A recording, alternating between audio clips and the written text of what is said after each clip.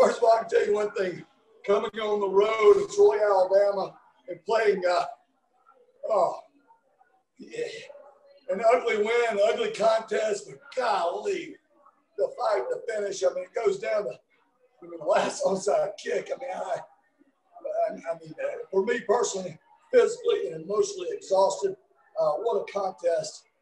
You know, we had the poise to come back and really take control in the third quarter. And for whatever reason, we let them back in it, and they fought hard. And, you know, you have the game really won. You got to solidify the doggone possession of the football there in the last run with Dustin Coates. Unfortunately, you know, he fumbles, and then, God, it's just, you know, one of those deals. And you come back to a reviewable onside kick to take that bigger. I mean, I'm really proud of him. I'm really proud of him. It's amazing to see. There's so many different things that happened in that contest with us giving, you know, 2 offensive turnovers there for points in the first half. Our defense holds it to 7 in the first half. And I told them, I said, the boys football team's going to go out there and make the adjustments and come back and win. And, you know, it's about these players, and those are the guys that made play. It's really gratifying. We weren't all there offensively for whatever reason. Probably my fault. You know, it is my fault. You know, I run this bunch. So, you know, we're going to make those adjustments, and we're going to make sure we're ready to go. We got a good Coastal Carolina football team coming in here. Look, they're ranked, and they end up winning. Undefeated, top 25 bunch. And I'm sure they're going to be excited to come in here on Halloween and play. But we're going to be ready. But we need to enjoy this win, relax a little bit, get our heads back straight, and move on. I probably won't be able to hear a thing we're saying because I'm here on an exercise bike. We got buses backing up. We got a locker room full of misfits in there. I won't be able to hear anything. But that's where we are. So. Well, at this time, we will take questions from members of the media. If you would unmute yourself, identify yourself, and ask Coach a question, we will take that. I can't hear the words you're saying.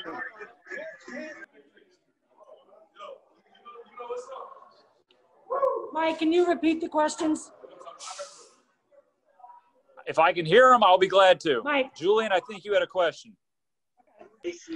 How you doing, Coach? Can you hear me? I can barely hear you.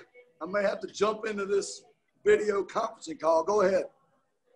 I know you said that this game was an ugly win, but what does it say about your team that even not at their best playing-wise, that you guys are still able to come out with a victory on the road against a talented Sun Belt opponent like the Trojans? We're playing on the road in the Sun Belt Conference in Troy, Alabama, and we won the game. We found a way to win the game. That's what's the most important thing. How we do it, why we do it, whatever it is, winning that game on the road in this conference is what it's all about. Ugly win, pretty win, I don't give a damn. It's a W, and we're going to learn from it. All right, hang on, Coach. I've got a question from – whoops, let's see. I've got a question from Stan Autry for you. Talk about the third quarter and the 2 defensive turnovers that changed the momentum. I told him going out there, I said, you played a hell of a first half. We hold them to 7 points. Offensively, we give them those turnovers for scores, uncharacteristic, and to have the poise and not come in here and drag our heads. I told him, when you look at our teams in the past, sometimes we drag the head and we don't come out and don't have to fight. But, man, they stood right to the door, looked them in the eyes, and played one hell of a second half. Holding those guys, the 2-point conversion, throws it out of bounds. I mean, you look at Stretch, Jordan, I mean, just what he did on the football field, it's amazing to see the effort they play with. I'm just so proud of them. And Troy had a lot to do with it. Chip Lindsey and that bunch, they do a great job. I have a lot of respect for them, and Troy had a lot to do with our ugliness tonight. All right, Coach, question from Scott Watkins. Talk about the continued growth and maturation process of Quad Brown. Well, you know, every week he's got to become a better quarterback in decision making, and you know, some of the stuff early on I thought was a little bit uncharacteristic of him. Holding the football a little bit longer, throwing some strings out there that really weren't there.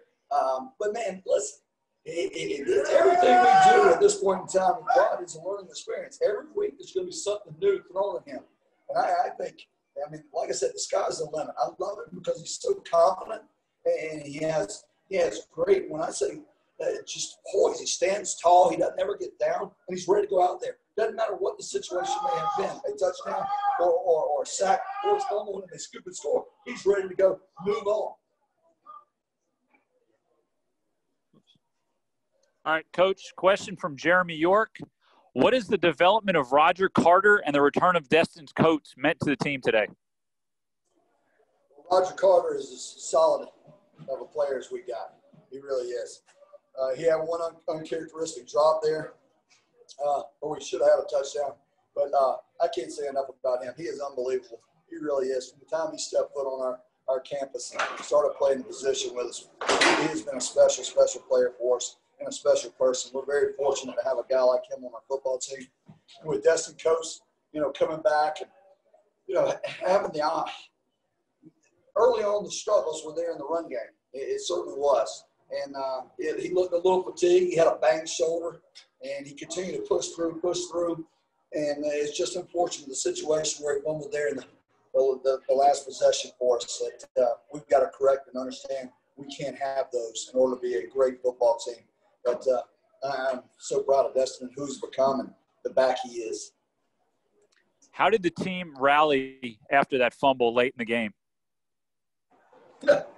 Like I said, I mean, it's just the confidence. It's the maturation of a football team that believes they can win, and they kept believing. They kept believing. They knew they had to make a stop. They gave up the touchdown, or we gave up the touchdown in the 2-point conversion. You just keep your head strong. You hold it high. You go out there. You got to continuously play the next play. I told him earlier after our last game, I said, I want you to understand, you can't be defeated until the clock hits 0. So I don't want us ever to look like that again. And I thought at times against Arkansas State, we did look defeated, but not tonight. Not tonight. Didn't matter what the situation was. We stood tall. Question from Brady Weiler. The offense ran 86 plays and held the ball for over 37 minutes. Talk about the impact that had on wearing down the Troy defense. Well, when you do that, 37 minutes, 86 plays, I mean, that wears anybody down. I can tell you one thing, I'm tired. I was tired. It's just what it is. Good thing we did. And keeping them off the field. Just that's what it's about. That's what it's about. It helped us win this football game. It wasn't the sole purpose because in our 86 plays, we were probably averaging about 4.5 yards per play, if that, or whatever it may be. But we got to do better, but it's great to have that possession time to keep them off the field. Keeps your defense fresh. Coach, we got one last question for you, and then we'll let you go. The defense had 5 sacks and 4 turnovers. Talk about them being disruptive all night long. There's no question about it. When you come back from a game like we had against Arkansas State and to stand tall and make the plays they were doing, that's great to see. And, our defensive staff, we were without our defensive coordinator against Arkansas State, and to have him back, and he just came back on Wednesday, has a lot to do with it. I mean, for us to be a strong football team, we have to be together. We understand the issues here with the COVID and the protocols that potentially can happen, in testing positive or the contact tracing, but they did a great job. It was fantastic to see. And some of these players, I mean, we were missing Quay White tonight, and a lot of players had to step up and play. Coach, actually, one more last question came in for you. Talk about the play of the offensive line tonight that obviously opened up some holes for our running backs. Well, no, I'm gonna hold my tongue on that. I thought early on they weren't as crisp as we should have been. I really can't just sit here and say, yeah, there was just gashing holes up front. I thought Troy early on did a good job and kind of holding us in check. And I think as the game progressed, we started pushing them back a little bit and moving the line of scrimmage. I'm not sure what we ended up in our rushing yardage, but to have that opportunity to control the football like we did. So whether it was 4 and 5 yards a carry or 3 and 5 yards, 4 yards a carry, whatever it may be, it's good to do and hold that ball.